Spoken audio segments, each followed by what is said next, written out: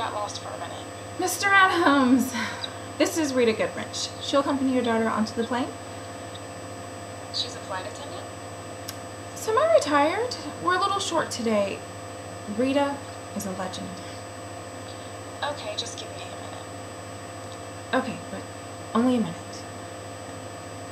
Hey, I know this is tough. You know what this is?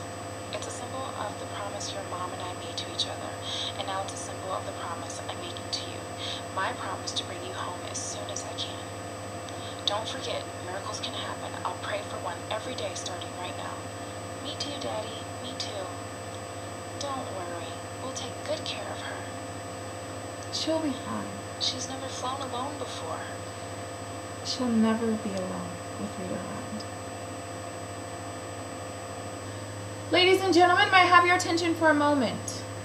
I'm sorry to have to report that the situation in Chicago is still unfavorable for our departure. However, we do expect the situation to resolve itself soon. So please stay in the gate area ready to depart as soon as the situation improves. And thank you for your patience.